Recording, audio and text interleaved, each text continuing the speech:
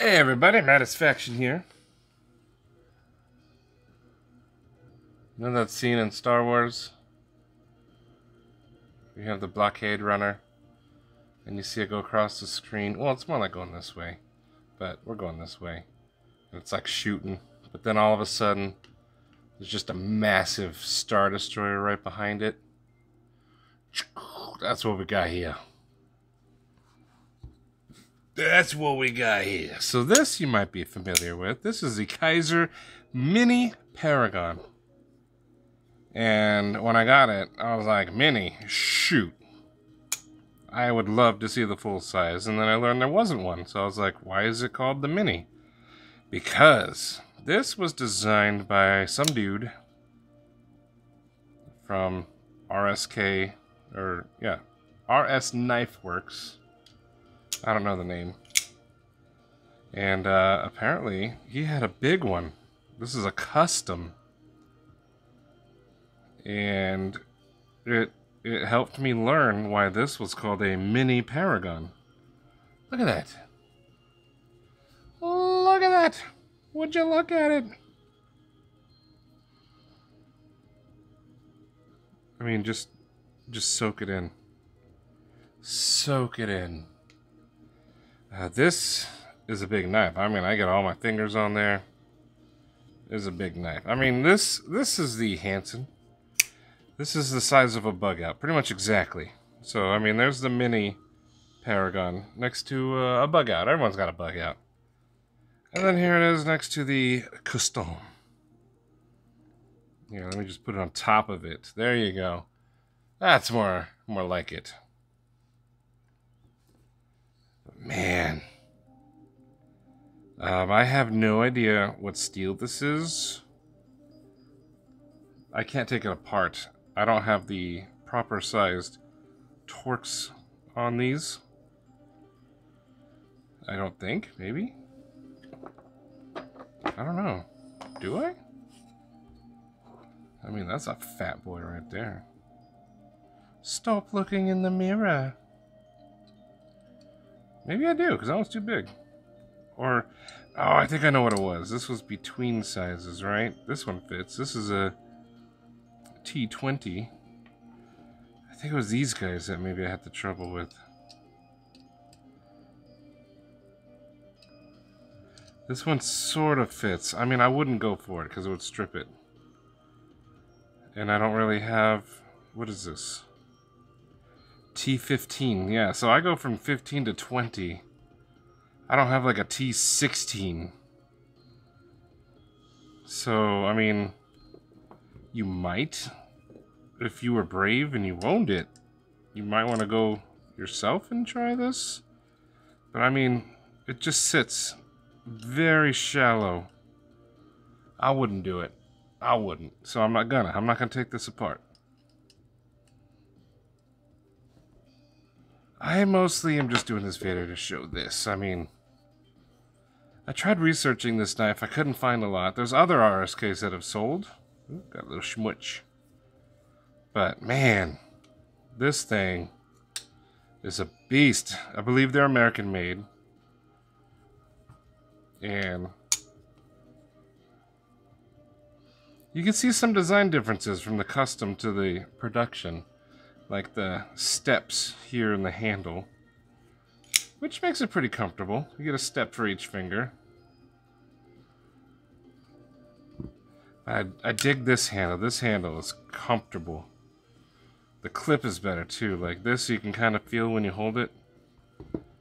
This is just a 14-pound piece of titanium. Just zip, there's your clip. And what's neat about the clip,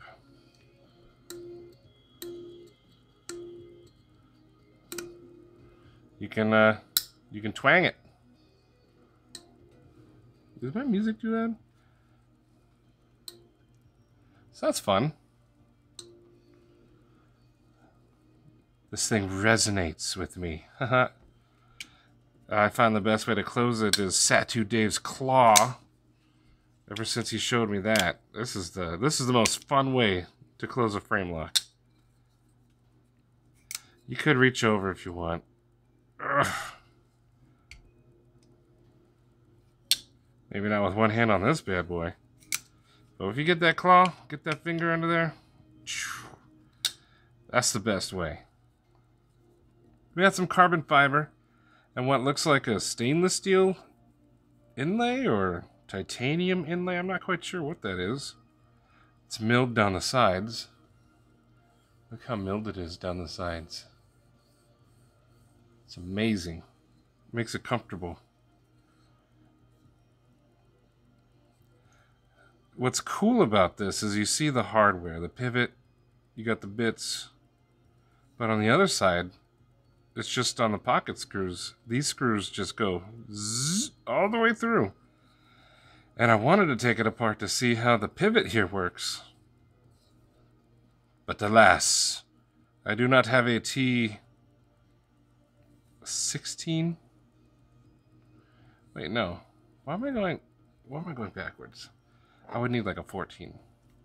I've been saying 16 this whole time. Yeah, I would need a 14. And this goes T10 to 15. I don't have anything in between.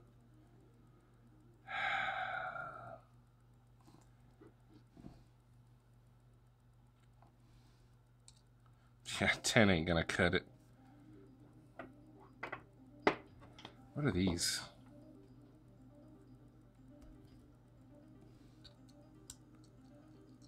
Nope, that would have been comical.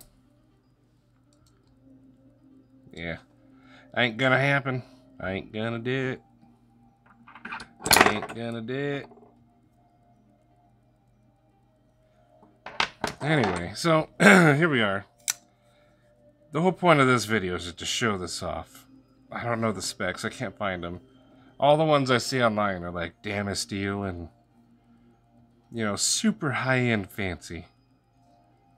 And I like this one. This is a beater knife. You want to use this. And in fact, Steve said, use it. So I'm going to take his advice. I'm going to hard use this thing. Here we go. Here we go. We're hard using it.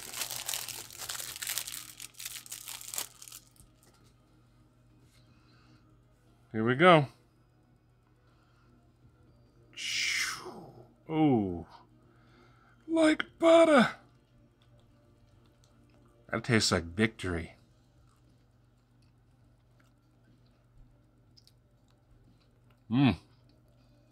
Coincidentally, that also tasted like victory. Let's go for a third opinion. Wouldn't you know it? Victory. But Mr. Matt, don't you think it should taste like a Twinkie? You should mind your business. It tastes like victory. Victory never tasted so sweet. There we go. Clean it up. Get all that victory off there. All that victory cream. What'd you just say? I said victory cream. Anyway. Here's the RSK Paragon.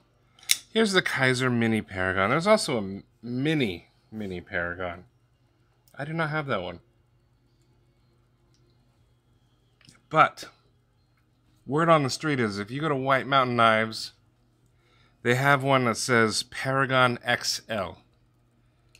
And it's not available, but I heard that if you go there and sign up for the notification if it gets released, that's how they're gauging whether they should release it or not. So what you guys should do is just go sign up for that notification because I want it. I want this in that size. This is also a liner lock, where this is a frame lock. Actually, this is more like a tank lock. Man, this thing is sweet. I carried it in my pocket. I've taken it places. This thing went to karate. It's just so awesome. Anyway, that's all I got for you. I just wanted to show size comparison and eat a Twinkie. And I did both those things. So here you are. And, you know, thanks for watching. And catch you next time.